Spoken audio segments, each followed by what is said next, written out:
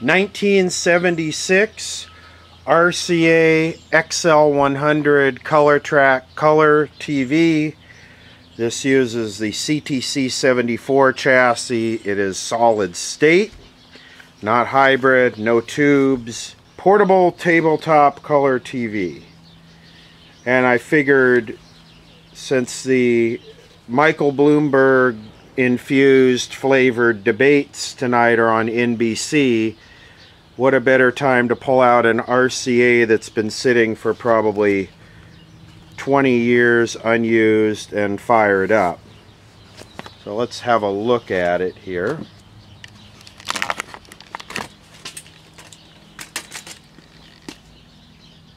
XL100. Of course, like all this tabletop stuff, these were once common and everywhere, but they're almost extinct now and super hard to find.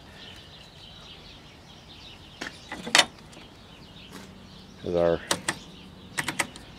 ratchet style tuner, this also has this 75 ohm connector as well as the old rabbit ears. The set is filthy. It came out of a TV shop where everything I got so far has worked, and it's probably been sitting there since the sometime in the 90s. Here are our adjustments. It's a model FA465. This uses SCR horizontal deflection, and I don't think I want to bring this up slowly voltage wise. I don't want to run any risk of the horizontal oscillator not starting. I'm not that familiar with this setup, deflection setup. I just know that they're extremely difficult to fix when they fail. I'll do my best to go over how to use a converter box to get a signal to this old TV. In this video, someone actually asked me, how do you get video on these old TVs? How do you get modern broadcasts on these old TVs? I'll try and go over that. I thought it was kind of common knowledge, but apparently not. So here we go. And I'll show you what I mean by the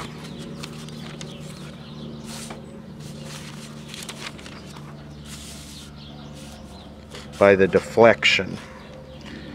See, so here's our basically like horizontal oscillator, and then we got one SCR here and one SCR here that drives the flyback. I'm sure a lot of people that watch these videos worked on these sets and are familiar with it. I usually only deal with tube stuff, so this is a little bit more modern.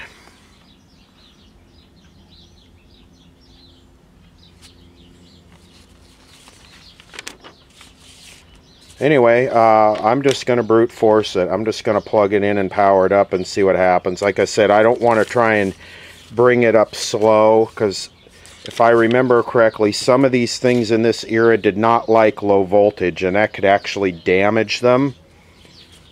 I'd rather have a capacitor short and pop the fuse or the breaker than screw those SCRs up.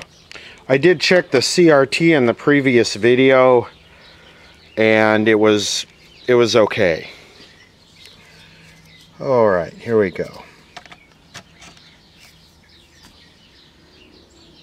Nothing.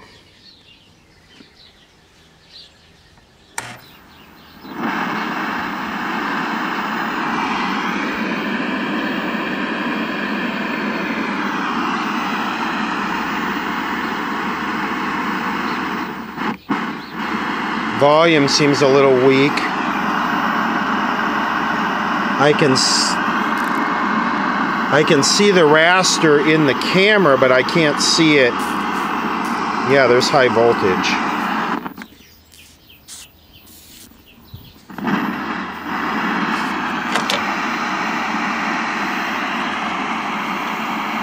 Ooh.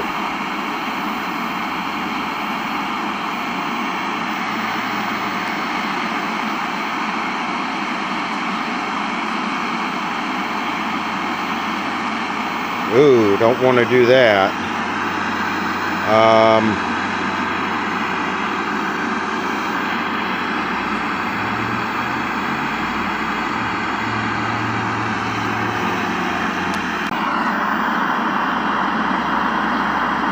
I could swear I can see like flickering there, but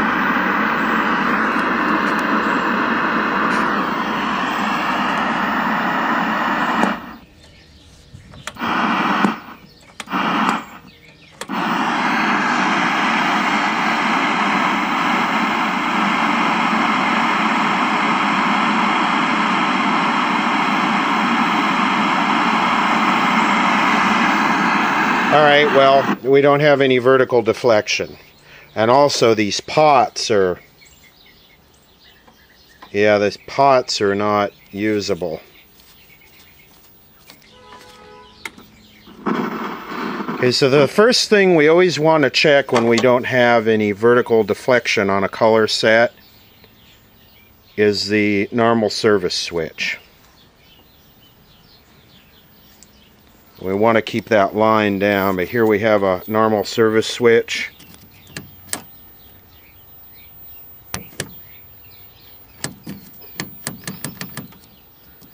And I don't hear the oscillator starting. I don't hear the vertical. Nope. So you got to be careful here because we can't run that line on there for more than a microsecond or else it will ruin the CRT.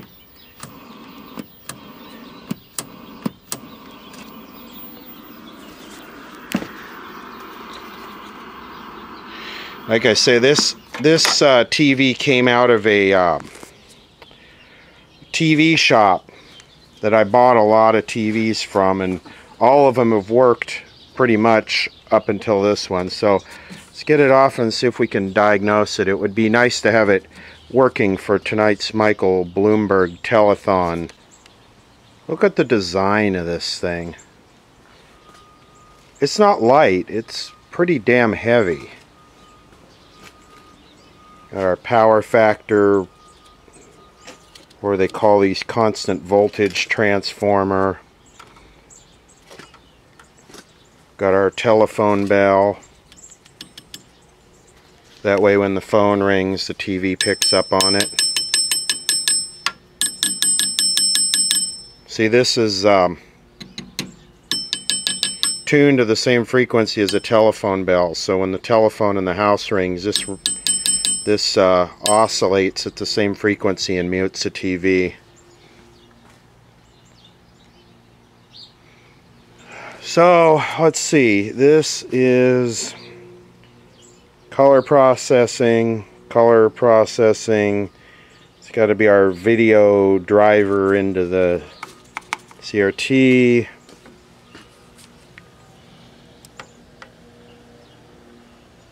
This is that modular crap, and it could very well just be that dirty connections or bad solder joints. I wonder which one of these is the vertical board. What is this? It comes with a module puller. So there's the sound, IF.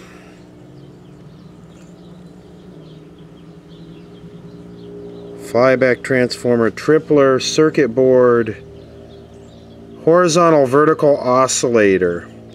So that's that one. That's this one right here.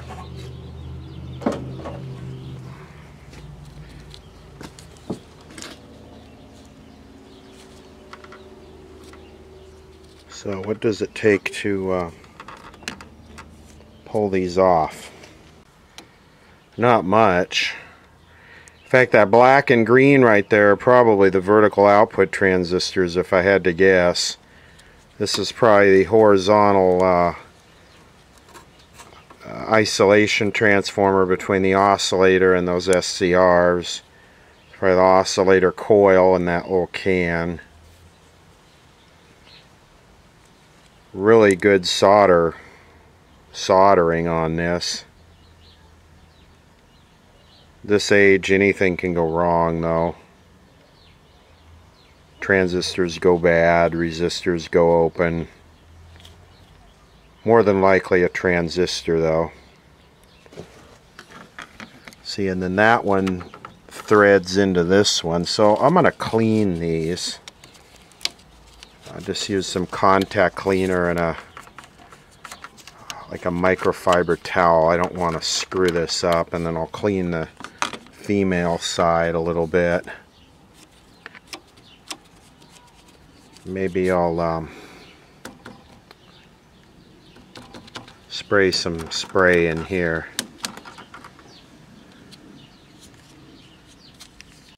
Okay, those contacts have all been cleaned.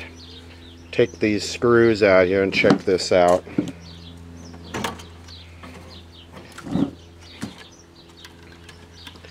This is back when things were, it was accepted that things fail and need work.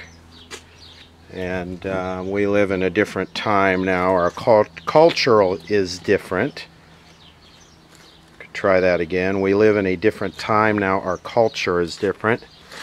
It's much more disposable. And I wouldn't trade it for anything. I wouldn't want to live in the past. In this time, you only get one shot at this, so you might as well roll with the evolution.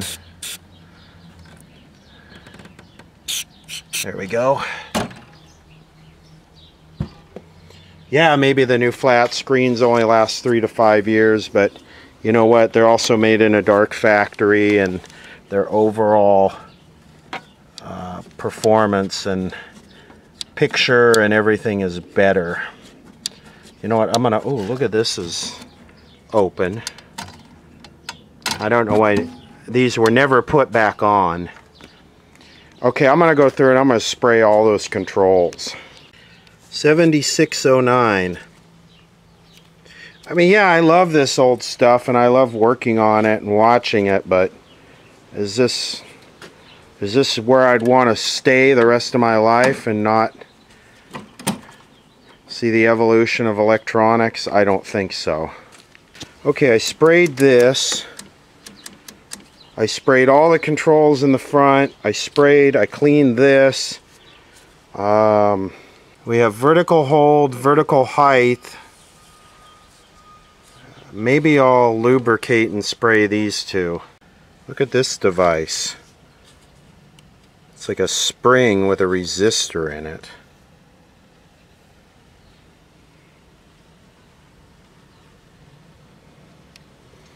These are those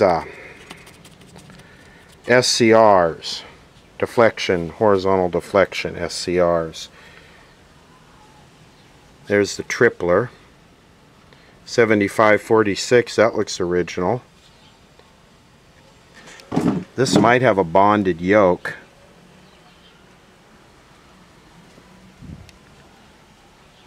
Oh, duh.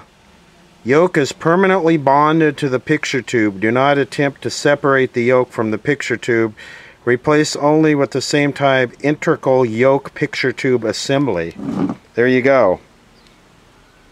In other words, this is the beginning of the era when it takes a dump, you put it in the trash. That's why it's got a handle on top of it. Ease of disposal.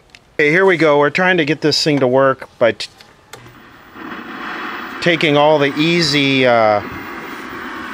doing all the easy stuff first.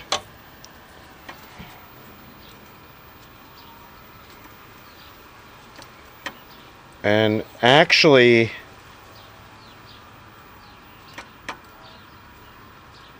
this brightness control looks bad.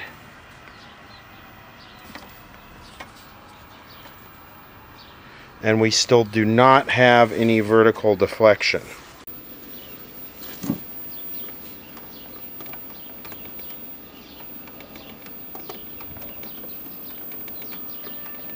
This is a very admirable bodge right here. I just absolutely have been meditating on that. I think we should call that a Tom Steyer special. Okay, so let's see what we got here. This was not supposed to turn into a big repair video. This was supposed to be a just a simple Bloomberger. This is the board. This schematic right here is this module. And so we have pre-driver, driver, switch, sync blanking. So I'm sure this switch right here is probably the oscillator. See, we got a sync input, vertical yoke return, vertical feedback.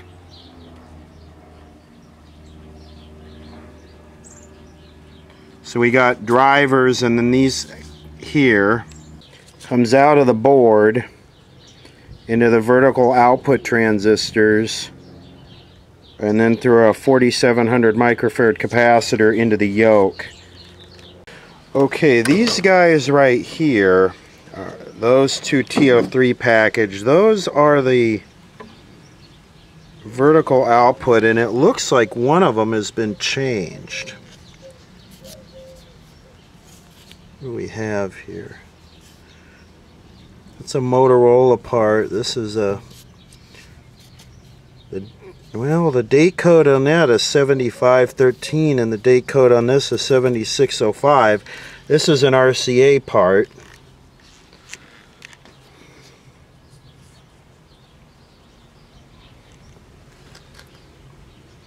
I think everything in here would be branded RCA. I don't think we would have Motorola parts. They might be made by Motorola, but I don't think they would be branded Motorola. Maybe we should just do some voltage checks on this thing. This is Q401, 402. 401, 402. So we'll start with the collector. We should have 39.5 volts.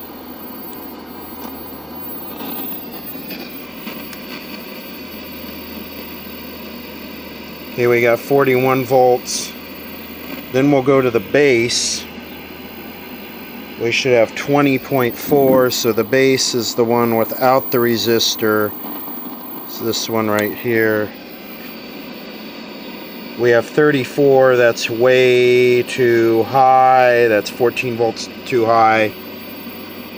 Now let me point out, on a solid state TV, the voltages should be pretty damn close to what the schematic says. On a tube TV, that's not necessarily so. The voltages can vary widely, but that's not true on a transistor TV. This should be regulated, and these voltages should be close to what this says. Go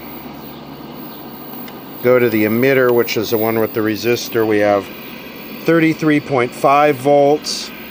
We should have 20 volts.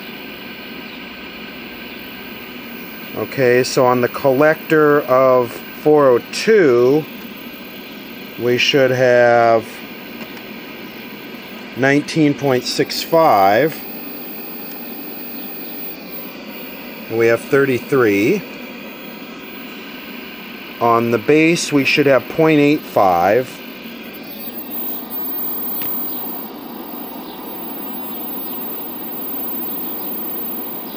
Which is the base here. This is the base, the one with the 3. No, the base shouldn't have anything on it.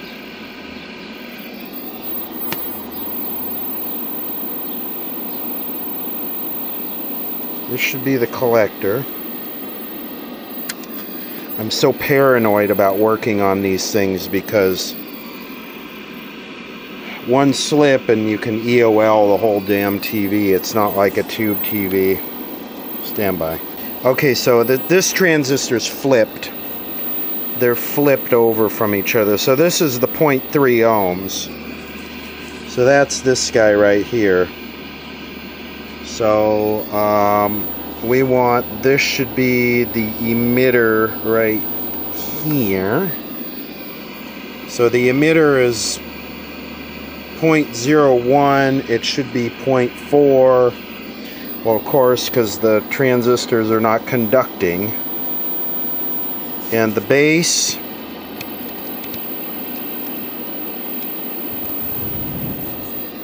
is 0.5. It should be 0.85. I wonder if there's any AC here.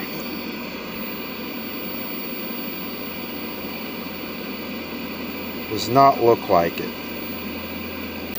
I'm measuring the voltages on the pins of the vertical hold control. I want to see if maybe it was open. And I basically have no voltage on any of these pins.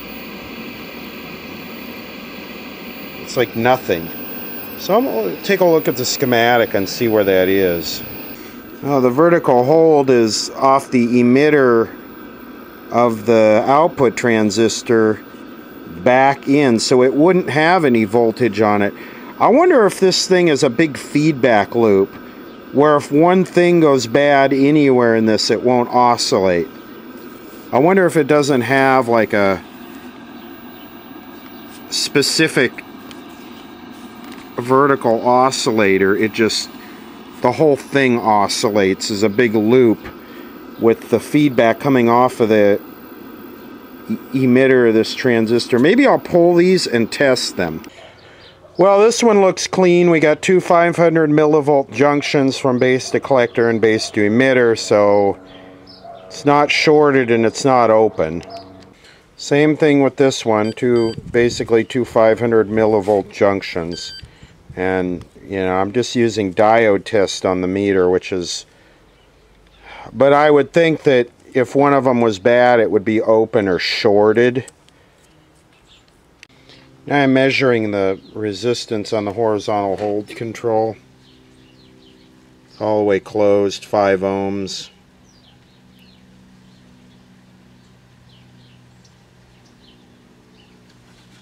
It's definitely not open. Just kind of put it right about in the middle. Okay, this is the vertical deflection control, and it is very flaky. It's all over the place. I saw it up to 2 megs. Very flaky. Same thing on this one. I've got it set in about the middle of its range, so neither pot is open. Another thing I'm noticing that's weird is the more I get this brightness control cleaned, now I hardly get the flashes at all. Like maybe there's another problem with the set where there's a voltage missing from the power supply. Maybe the volume control is working right.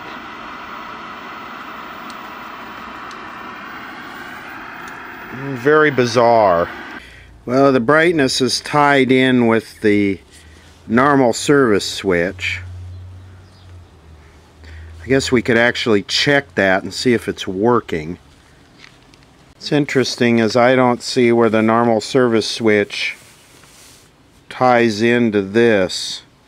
Maybe the vertical oscillator is in this board, because the normal service switch is right here, and it's so maybe the vertical oscillator is on this board.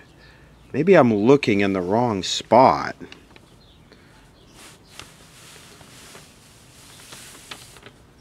Where does this sync? So I wonder if the whole thing comes out of here and this is just an amp. Maybe I'm looking in the wrong spot. Let's look at this brightness control. Let's voltage measurement that. So it says 8.61 volts here. Let's take a look at that, see what it does on the meter. Clipped on there. Alright.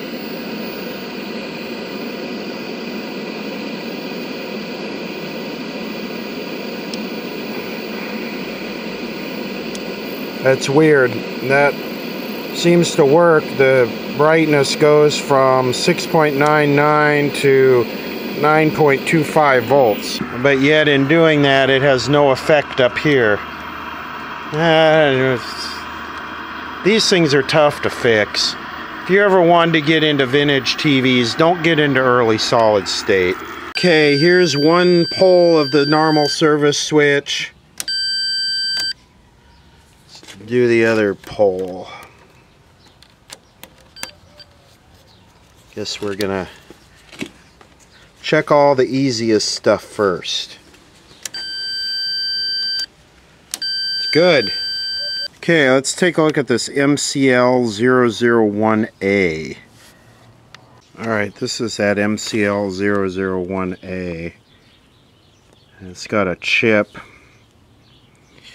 And the brightness control comes in right here into the chip. But I'm also looking at this beam current limiter, and I'm wondering if this thing has some kind of safety built in to where if the vertical pulse is not there, it automatically cuts the beam current off, shuts down the brightness so you can't burn the CRT. And the only reason we were getting those flashes is because we had a flaky a flaky brightness control kind of faking the system out.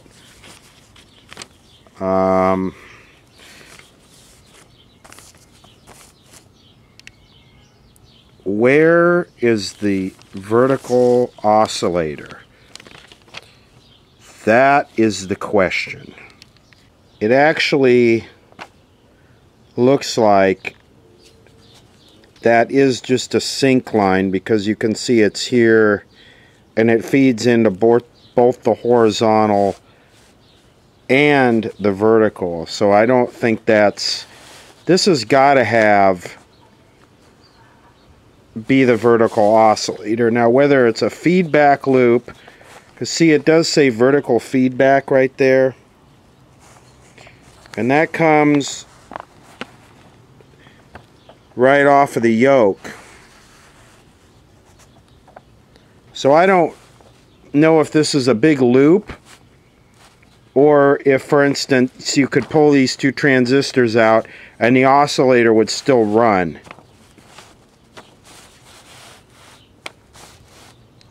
There's a troubleshooting guide here, and it says sweep. No vertical deflection. Vertical switch. Drivers, outputs, MCH001A module. That of course is that one right there that we cleaned. Just because we clean the pins doesn't mean that doesn't have a bad transistor or something on it. Let's check the voltages on this switch. It's an interesting circuit right there.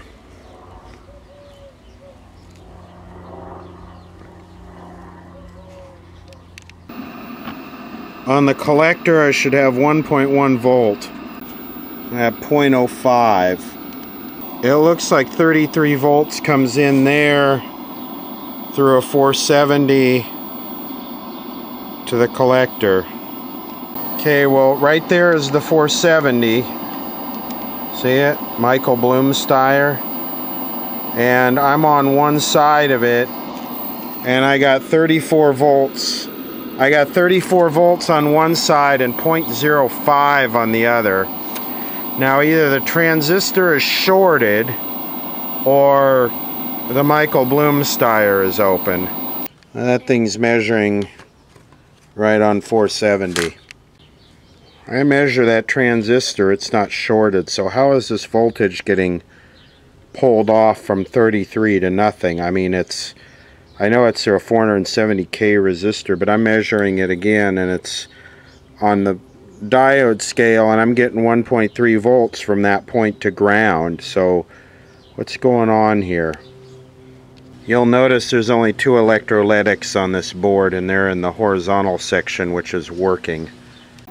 Okay, well, the switch is supposed to have -1 volt on the base, and it's got +0.5, which is enough to turn that transistor on, and that would turn it on from collector to emitter And that's why we don't have anything on the collector. It's just all going through that 120 to ground. But I would think that negative voltage comes from the actual circuit working. So the circuit has to start before it works. I don't know if that makes sense, but like I say, it's a big loop. This is giving me flashbacks to when I used to work on these TVs as a kid, and the late nights and endless hours trying to diagnose these things and get them to run. The tube stuff is so much easier than this stuff. I mean, this, you really need to get your diagnostic skills on with this stuff and have a good understanding. And I'm honest, I'm rusty at this stuff. So we have 33 volts on these two collectors here. Now, where is it getting that from? Well, I believe it's coming in here. Drops about a half a volt across there. Drops about half a volt across there and there.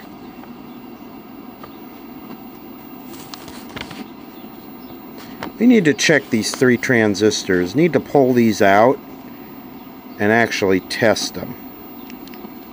Well, all of the transistors are checking good in circuit. Now that does not mean that they're good, but the junctions are checking as they should with the meter in diode check. As in, we got two junctions from base to emitter and base to collector, and they're between 0.6 and 0.7. These two here are both 0.7, this one's 0.6. I wonder if I have one of these modules. I would just hate to put it in and have it fry the horizontal. Maybe I'll go look. I have a whole bunch of these modules somewhere. I don't have one of these, and that's okay, because I don't want to be one of those people who can't fix this stupid thing. I don't want to be a module swapper, a board swapper. That's yeah, that's not, yeah. Especially with a simple circuit like this thing. I mean, why is this so difficult? It's got B+, it's got ground, and it won't run. And it needs to run in order to Klinko-twerkulate. Because nothing will fall into place until it starts running. None of these voltages will fall into place. So, yeah. Well, there's one electrolytic here, which is a 1.5 microfarad, which is in the yoke return circuit. So maybe I ought to go after that, because the internet says that electrolytic capacitors are the cause of all faults and issues with vintage electronics. Okay, well there it is, and it's only 1.5 microfarads, and you can hear it's just letting treble through as it should, and I compared it to this one and it sounds the same, so it's not that. The comparison. And let me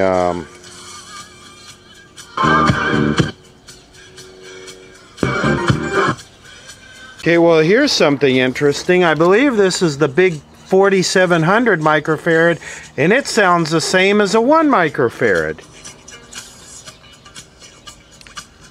See, is that this one, C409? Because that would be part of the feedback circuit too. If that thing wasn't there, you would never have a loop. 409. According to this, that should be that capacitor, and that capacitor is dead. Really? Is the internet right again? That big ass thing is open? Really? So 4,700 microfarads, 4,700 microfarads should sound like a dead short to this audio. Should sound like that. And that sucker's open. What a trip. Check this out when I put this in.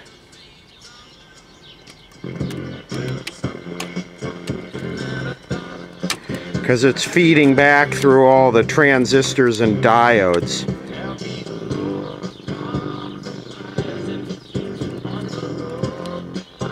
Well, we're going to jump that. Here's a 4700 at 35 volts. Let's see what happens. Hey, I'm Michael Bloomsteyer and I approve this message.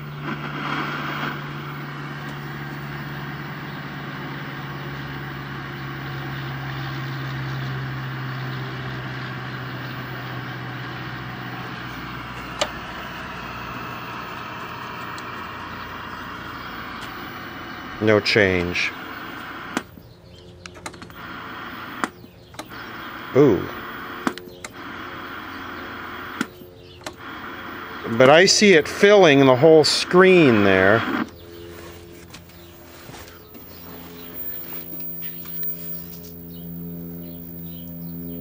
I don't hear it though. Oh yeah, it is working. It's just very dim. I see it now.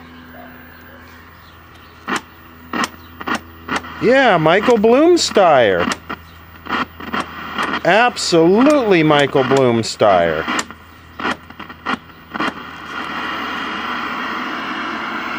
Really? So it was an open electrolytic capacitor. The internet is now my new god.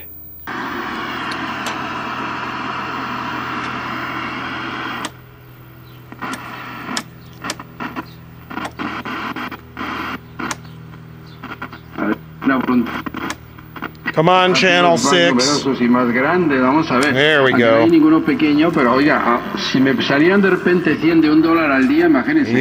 bet. Okay, where's horizontal hold? Este asunto de las donaciones, pues al fin son sus hijos. Ella puede mover los corazones y los bolsillos de nuestra gente. Respecto de la misma oración, como usted dice, pues es necesario acompañarla del sacrificio. Y ya ve que llega el próximo miércoles. I don't want to wipe out that horizontal oscillator with that crap or that. Todo el mundo va a que le pongan la ceniza y cree que se le perdonan sus pecados así nomás. Pues qué fácil. Come on, baby. Los pecados se perdonan en la confesión. Y la ceniza pues simplemente significa que I don't want to wipe out the horizontal deflection with a bad pot. Okay, I sprayed the horizontal hold control. Tu fe. ¿Crees que puedo hacerlo? Les retaba, ¿sí? You bet. Get your Michael Bloomsteyer. Adelante. Quiero decirle, mi querido padre, que lo quieren un poquito más. Pero quiero decirle a los hermanos que el padre no se siente lo suficientemente amado. Así que por favor a demostrar su amor, pero les tengo buenas noticias. Mire, una persona que lo quiere muchísimo, muchísimo, muchísimo, mi padre. Channel 6 analog for Michael Bloomsteyer. We got all the colors there. All the colors there don't look quite right, but maybe. I can't quite extend the vertical all the way. If I go up any more, it starts to fold over at the bottom. Maybe that's a function of these crappy Chinese wires. Maybe I should try and tack that thing right on there. Okay. I eliminated those highly resistive wires. I know this is not the right way to do this. I will get the appropriate capacitor and get the old one out of circuit and install it correctly, but just so we can watch Michael Bloomberg tonight on NBC, because this is an RCA TV. But anyway, getting those highly resistive leads out of the circuit fixed. We have more than enough drive now. Now it looks like all the colors are there. So to summarize, the issues with this were dirty controls, and the vertical not working because the output capacitor was wide open. And I gotta say, I've never seen a capacitor like that open, a big high value. I've seen them short, but I've never seen one just go completely dead. So it was basically about cleaning the controls and diagnosing it down to the open capacitor. These vertical circuits are a little bit different. They're a big loop. And if anything breaks that loop, the oscillator won't run because it's not feeding back. It's not seeing the output. It's a feedback loop. So once again, the internet was right. You should always perfectly clean the chassis, clean all the controls, change every electrolytic capacitor, and that will fix everything every time. Forget diagnostic skills. You don't need those. Respect for a red carpet. Okay, you don't really need a whole lot of anything to pick up over-the-air TV. You need a good antenna. This is not a good antenna. You need a converter box. The antenna hooks to the converter box. The converter box hooks to the TV, and you get your Michael Bloomberg on. Okay, here we go. Again, to improve education for every child. I want to thank the mayor of this great city, Mayor Bloomberg, for his extraordinary leadership. I share your determination to bring this country together to finally make progress for the American people. I'm Mike Bloomberg, and I approve this message. Oh, yeah. Be the first to know with the team in the know. Today in LA, for you. Let us create the political revolution this country needs. The stakes could not be higher. We cannot afford to miss the mark or to miss this moment. I will bring this country together instead of tearing it apart. I can't do it alone. I need your help to climb that mountain. And together we're going to beat Donald Trump. 2020 is our time to change who makes the rules. I am running to restore honor to our government and build a country that we can be proud of. From NBC News, the Democratic presidential debate, live from Las Vegas, Nevada.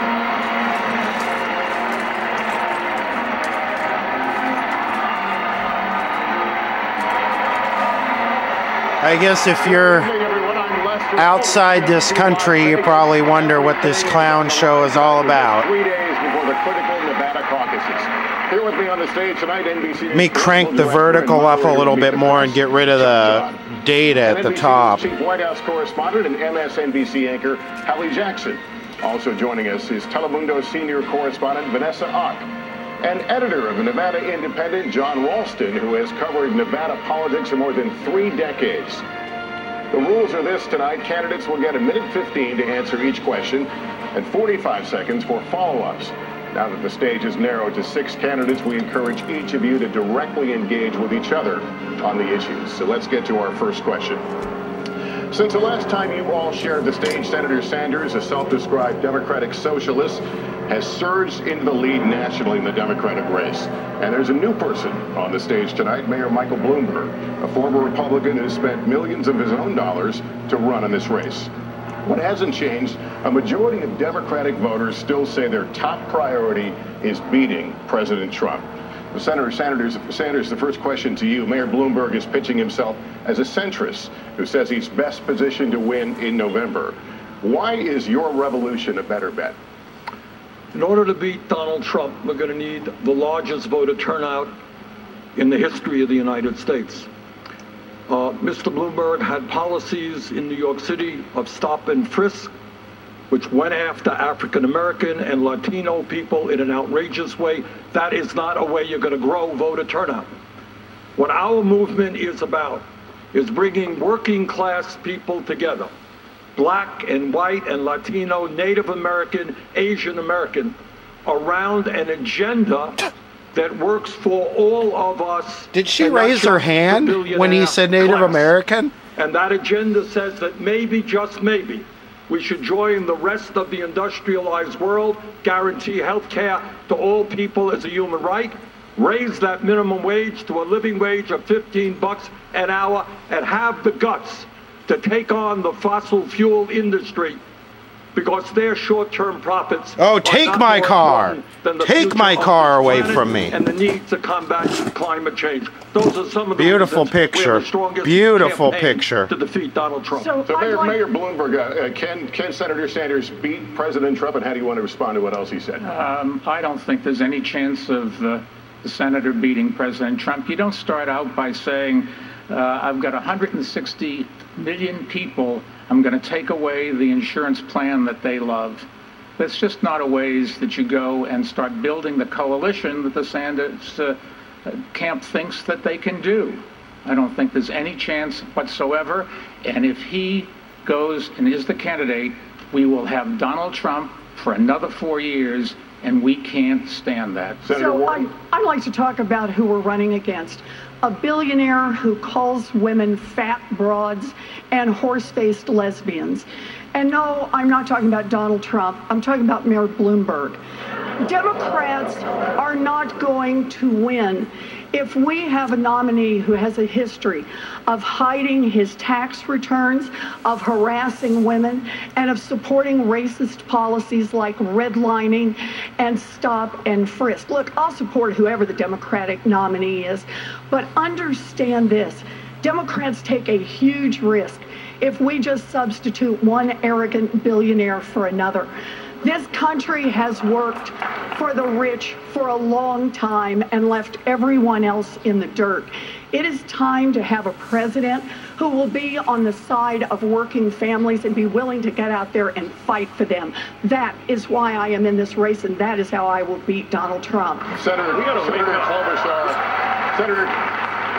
Klobuchar, what do you think the path I knew this was going to be good. To the White House? What works? I think the path is a high voter turnout. I'm the one on this stage that had the highest voter turnout, and I'm not going to do that because a campaign memo from Mayor Bloomberg said this morning that the only way that we get a nominee is if we step aside for him. I think we need something different than Donald Trump. I don't think you look at Donald Trump and say we need someone richer in the White House. Thank you. Mayor Bloomberg, there's a lot for you to respond to there, so here's your opportunity.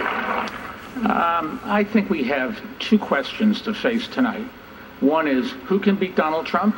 And number two, who can do the job if they get into the White House?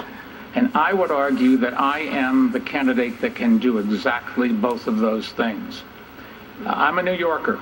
I know how to take on an arrogant con man like Donald Trump that comes from New York. I'm a mayor, or was a mayor.